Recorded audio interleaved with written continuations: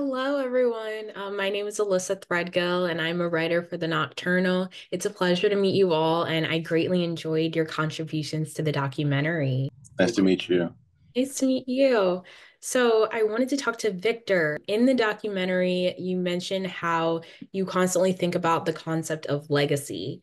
So, I wanted to know, what does it mean for you to be the result of these men here, and so many others who paved the way for you and made it even remotely possible for you to be all that you are today? How does that feel?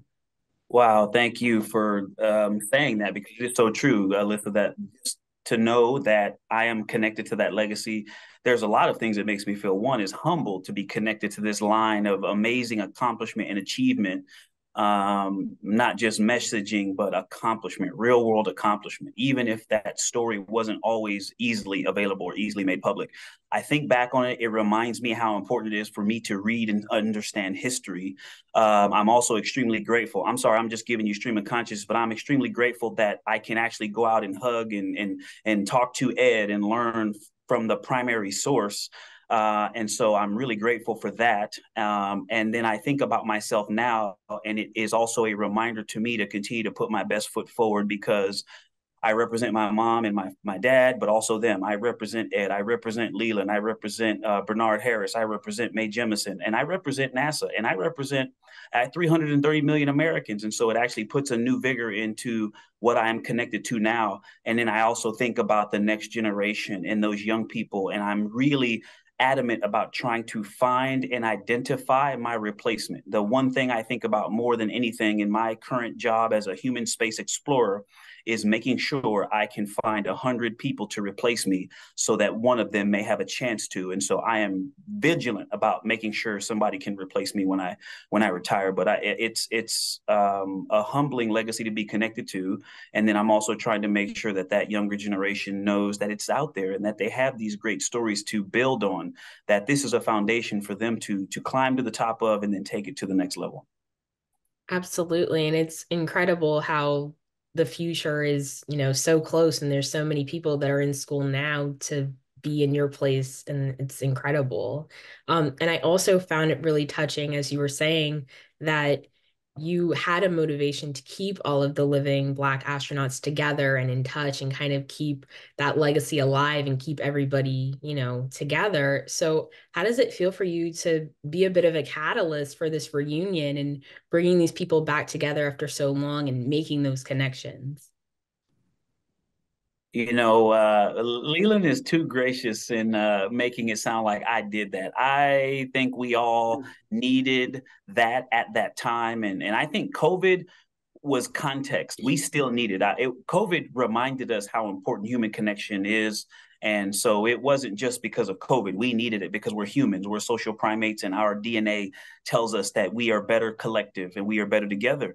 And so I am just grateful that that timing worked out. My family and I got such amazing support. We tried really hard to be that kind of support for Jessica Watkins and paying it forward. And this is just another facet of this really amazing legacy. And I think it's a special small group that has a shared context, a shared awareness that not many people have. And so I think that we can support each other in a way that not many other people can. And I think that is just incredibly valuable. And so, I see and talk to Leland and Bernard and Ed more than a lot of people. And I'm really grateful that I can reach out to them and that we have this vehicle to support one another. Absolutely. And I wanted to talk to you about the launch at the end of the year because that's super exciting and historic. Um, I can't imagine the pride that you must feel and being chosen for this. And I wanted to know, how are you preparing for that right now? What is that process like? And what are you most excited to discover? Because nobody's been to the moon in 50 years. It's really exciting.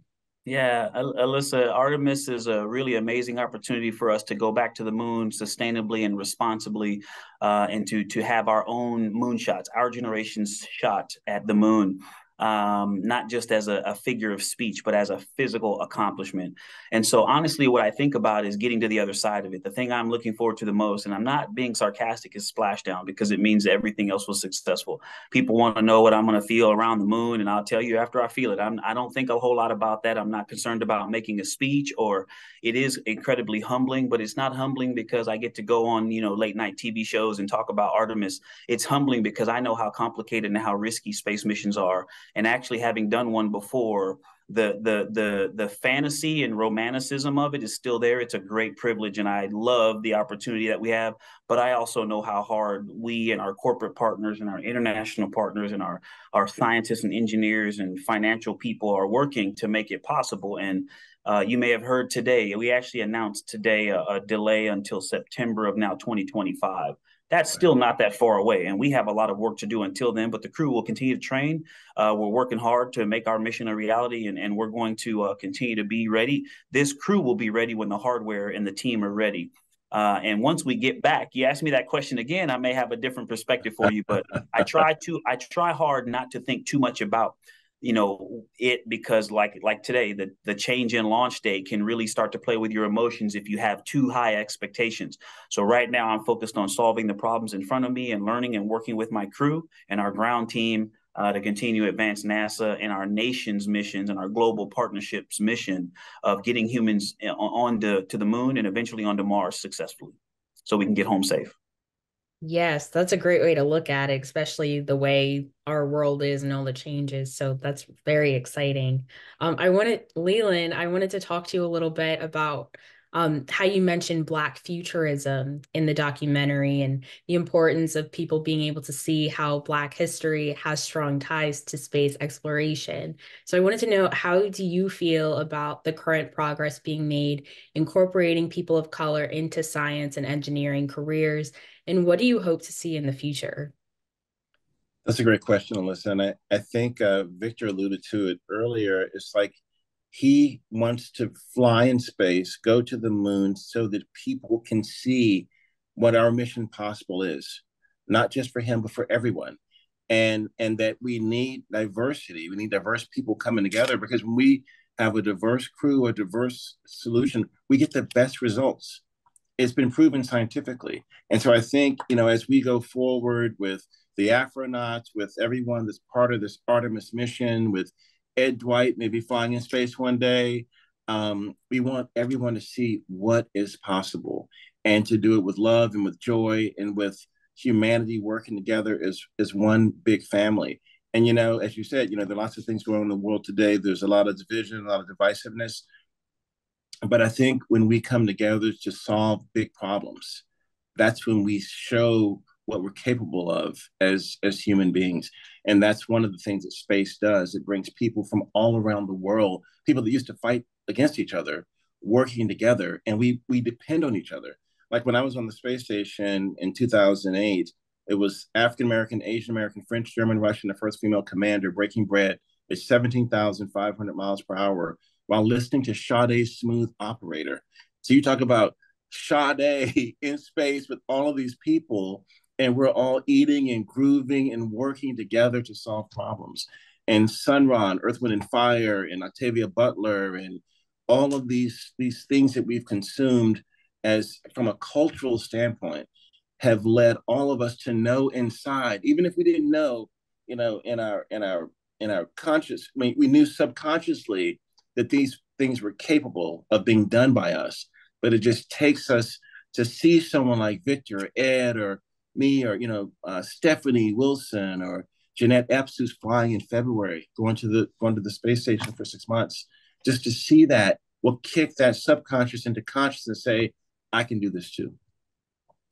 Oh, that's incredible. And it's so great to hear you explain that. And, that's a great song too, I have to say. Smooth operator. Yeah. And Ed, I loved hearing your story, and I was feeling some kind of way about it because I really wished I had heard it before, because it's just so incredible, and it's so great to see you, being able to talk about it and share and be an inspiration for everyone. But what really caught my eye was you mentioned how you were in your 40s and you weren't aware of who Harriet Tubman was. And I thought that was very interesting about how the education system works in our country and how there are so many missing gaps and how so many of us miss our own history when we really should know it. But I thought it was interesting because I wondered, what did it mean to you contributing to this documentary, knowing that most traditionally educated people may not know your story, but would really benefit from hearing it? I think it's an interesting connection. Well, I've got to thank Leland for being so thoughtful about bringing this story to light. Uh, I want to take the time that I have here to talk about Victor Glover. That sounds a little bit crazy, but I've had a lot of time to sit down and figure out, what makes a Victor Glover. And Victor had talked about it, bringing people along and educating people. And I've sat down in my quiet times and after I've gotten to know Victor and what pieces do you put together to create a Victor Glover who was so humble and so smart and so educated and so brave and so enterprising and so giving? How do you get the combination of that? I've thought about that a lot. And this guy came along to solve the puzzle in my head because I've been thinking about that quite a long time. But Victor Glovers don't happen easily. They're not out there just waiting to be picked up and developed. And so all the stuff that we're doing in the education part of this thing, the hardest thing in the universe, I find it out from being probably a notable Black sculptor, that is how difficult it is to have people that have either purposefully or not so purposefully touched all the bases that you need to be highly successful and confident and competent. And this guy's got it all. I'm sure he's going to have a lot more frustration training after he goes to the moon and Mars and all that kind of stuff. Going back to train a little bitty Victor Glovers, and how difficult that's going to be unless we get our acts together and start telling people this broad base of knowledge and understanding and listening and imitating people that are successful. And it's so hard to find those kind of people that will share like Victor does, because a lot of people, they find themselves successful and I got mine, so screw the rest of you guys. I'm not going to share what I got. And so I've spent a lifetime trying to develop competent sculptors to tell a history, to make history as important enough for them to tell, and to do it competently. And so I'd like my words to redirect to Victor and his successes, but how hard it's going to be. And if I'm still living, I sure would like to help him do this recruiting, to have to put the word out about getting people to open their brains and minds to other things, because it takes a lot of other side things that you need to know and control to become a Victor Glover.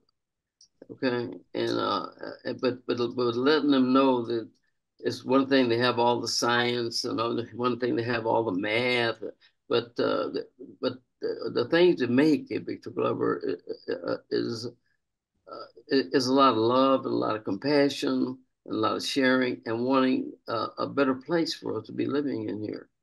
And so kudos to to the main man. Oh. This in the spotlight today. He's going to get. I told him already that I wanted to be his campaign manager when he ran for president. After he gets through it, all this great stuff that he's doing. So anyway, that's my contribution to the conversation that we're having here.